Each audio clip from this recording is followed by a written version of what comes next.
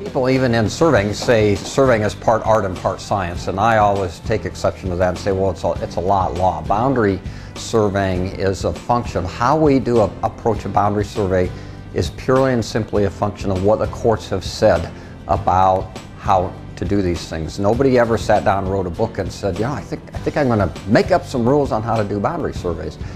What happens is there have been thousands and thousands and thousands of court cases over the years related to deeds and descriptions and surveys and boundaries, and the courts tend to, as they do with many things, they tend to fall in the same place time after time after time, and we call that the weight of authority.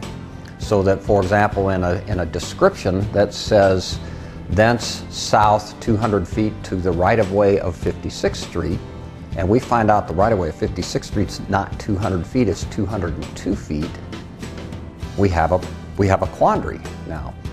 Well, the courts have said no, a call to something, which is called a controlling call, a call to 56th Street will override the distance. So the distance becomes just information that might tell you about where to expect to find 56th Street, but what really controls is the call for 56th Street.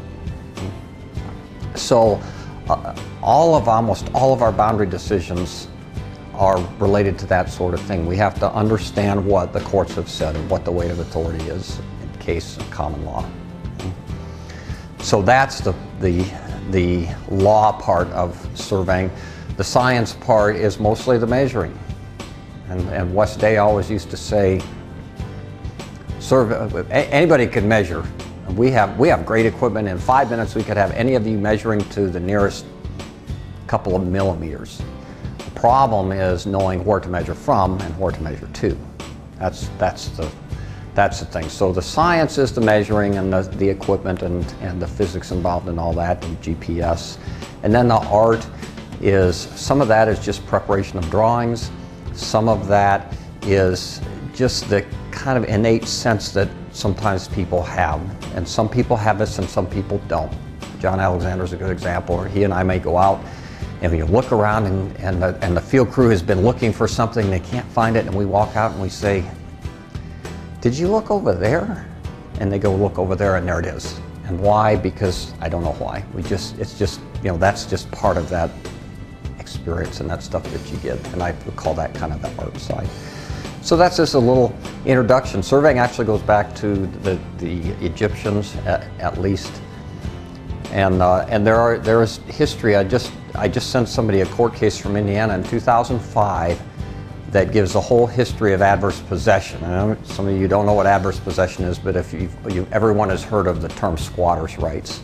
And adverse possession is kind of the more modern iteration of squatters' rights. In this 2005 court case, the Indiana Supreme Court talked about the history of adverse possession all the way back to the year 2000 BC.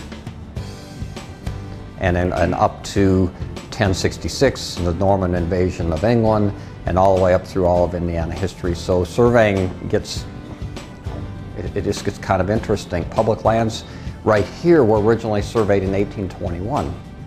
So when we go out looking for a particular corner, we are potentially needing to understand what happened in October 1821 when they did that survey. It is pretty unique from the standpoint of most professions.